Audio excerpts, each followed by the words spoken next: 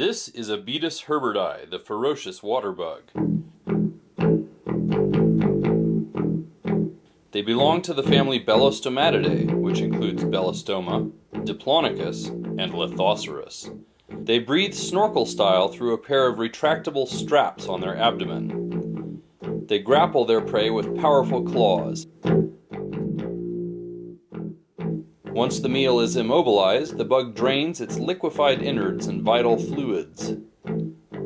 During warm months, females deposit eggs on the male's backs in a mat of sticky jelly. He broods the eggs for a few weeks, then the young emerge.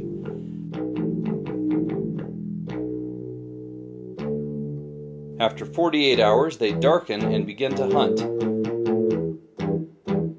They go through 5 nymph stages before attaining maturity.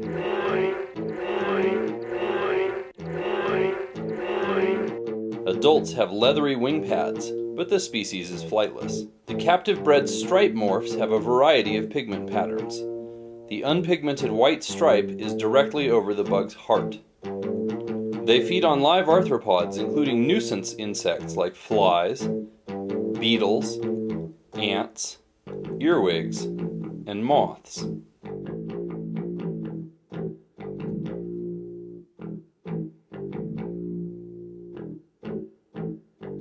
Small fish are occasionally eaten.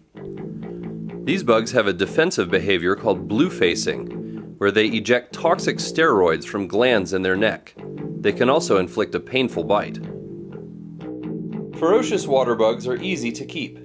All they need is a container of water with a rock or stick that they can climb completely out on. Nymphs cannot live communally, but can be kept in small containers while they mature. Native to the Sky Islands of Arizona, these bugs can live up to 3 years in captivity.